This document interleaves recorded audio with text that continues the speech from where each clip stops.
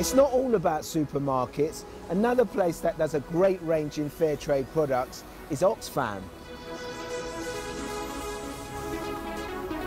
The cool thing is, a lot of the stuff you'll find here are from 100% dedicated companies that sell fair trade products, like Divine Chocolate, your Cafe Direct. There's also olive oil from Zaytoon, or if you like your peanut butter, you can get it from a company called Liberation Nuts. And they're not just companies that sell fair trade products, they actually put the farmers at the heart of everything they do. They're well worth supporting.